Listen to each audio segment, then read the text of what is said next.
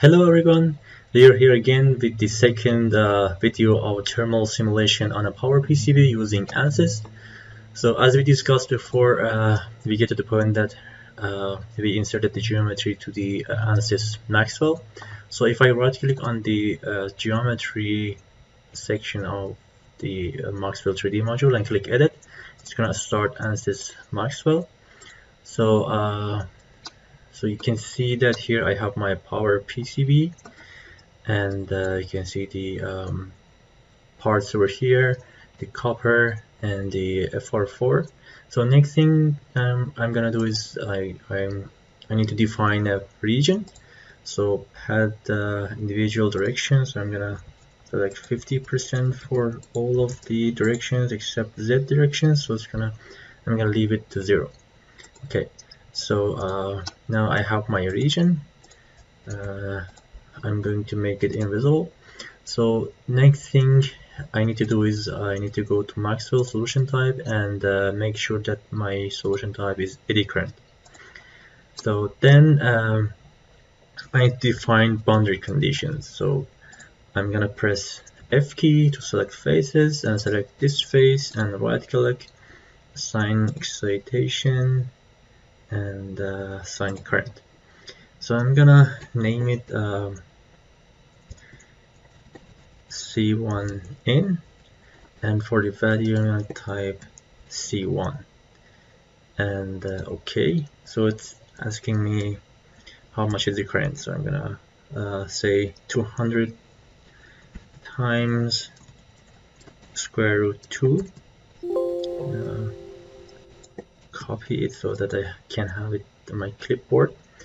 Then the next current, right click, assign excitation current, C2 in, C2 K, same value K, and for the last one, excitation current, C3 in, value C3 K, same value.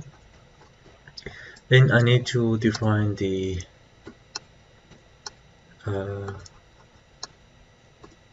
sorry, if I go to the expectations, okay.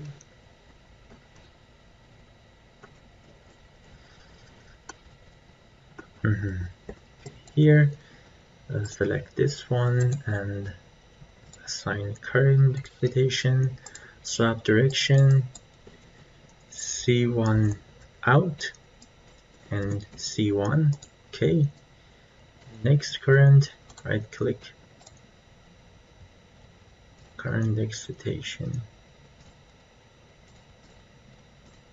right click, current excitation, it's gonna be C2 out and C2, okay. Sorry, I forgot to swap direction. Okay, then, and the last one, assign excitation current, swap direction, C3 out and C3. Okay. Okay.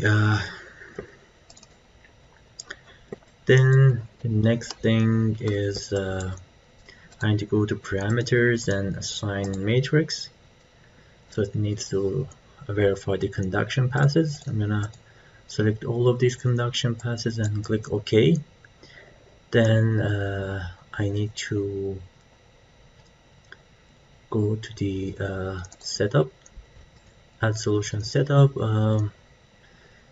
So here percentage error 1, maximum number of passes 20, convergence refinement per pass, let's say 50%. Okay, and then for the solver, okay, so here I'm gonna say 60 Hertz at the list, no, at single point, and then 20 kilohertz at single point, 2 frequencies. Because for my case it is between 6 Hertz and 20 kilohertz. So select OK. Then let's check our current.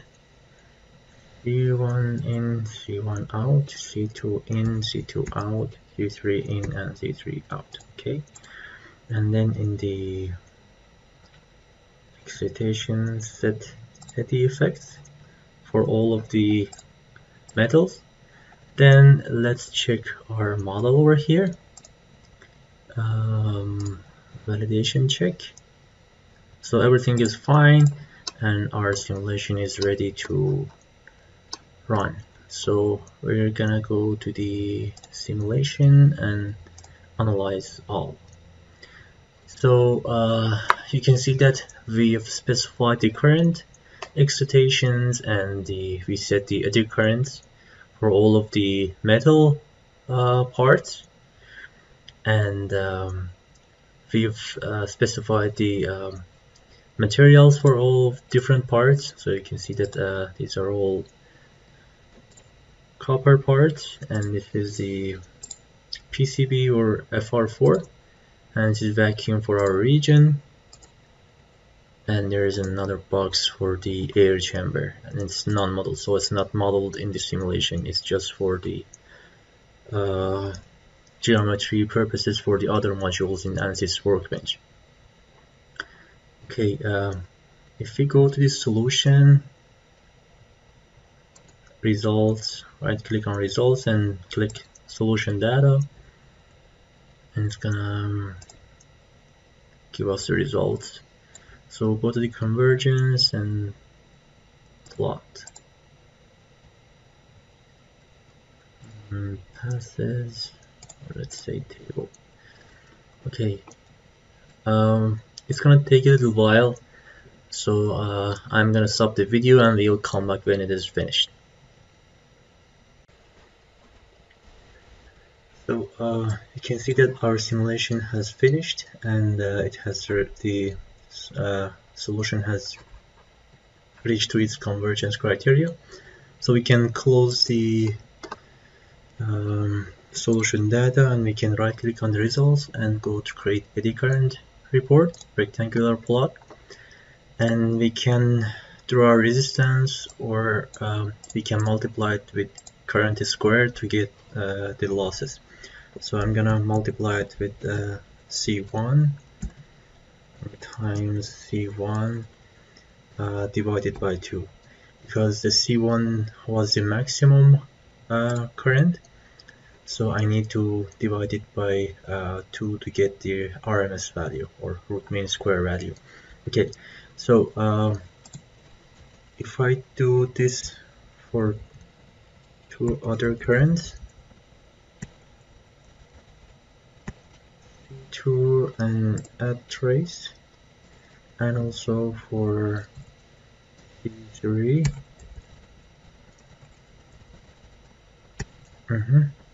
and add trace. So you can see here that this plot is the power losses for each of the copper traces versus the frequency. So you can see that the frequency is starting from 60 Hertz to 20 kilohertz. So as you would expect, the frequency, the losses are higher for the higher frequencies.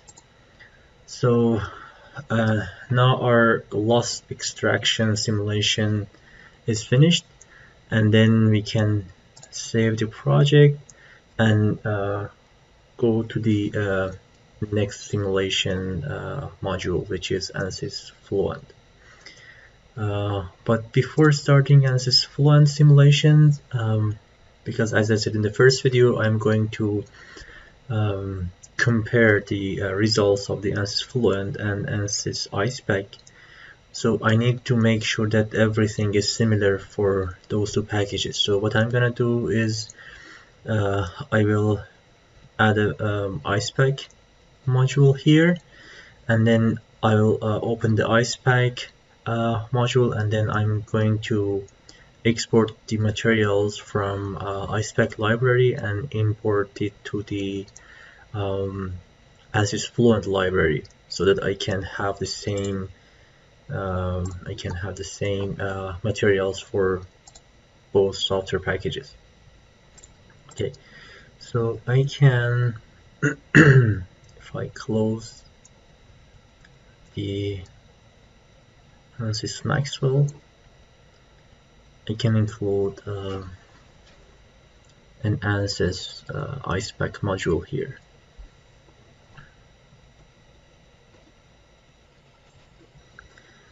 So I'll select iSpec and insert it over here, and then edit iSpec, so it will start iSpec. Now iSpec is started, so I will go to model, and let me see, where can I